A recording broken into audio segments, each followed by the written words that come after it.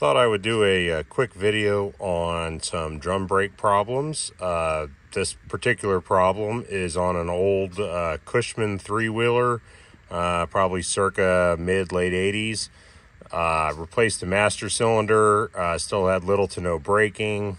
The cart had been sitting for probably about 10 years. Master cylinder cap was broken, allowing water to come in. Replaced it, flushed the lines.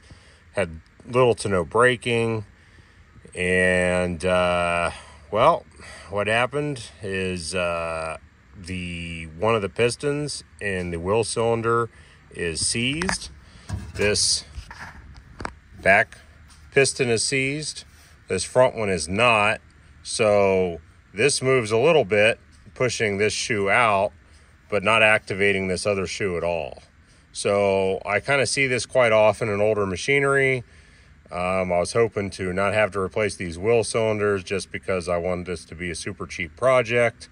And you see my kind of hillbilly setup here to spread the shoes apart so I don't have to take off all these tiny little springs and the hub for the axle to get access to it. Little brakes are the worst to doing the springs. You don't have a lot of room. They're not very cooperative, and your tools seem to be too big for them. So, you know, this thing goes like a maximum of 15 miles an hour, so I'm not terribly worried about doing any damage to the brakes.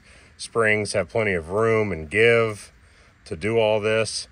So the cylinders should be in later today.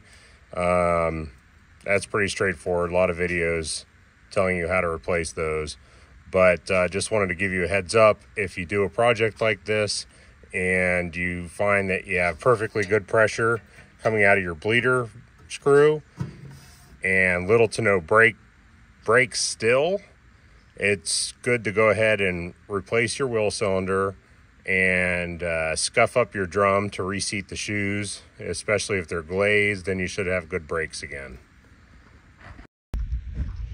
Here are the wheel cylinders out. I collapsed the one piston that was still free to move, and you see all the rust that came out of that cylinder.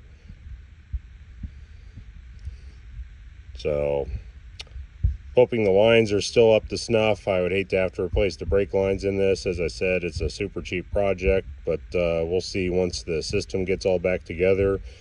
I live here in Oregon, so we don't have a lot of salt water, snow issues. It's pretty dry here all summer. So there you go. Look at that. Nasty stuff. No wonder it's seized.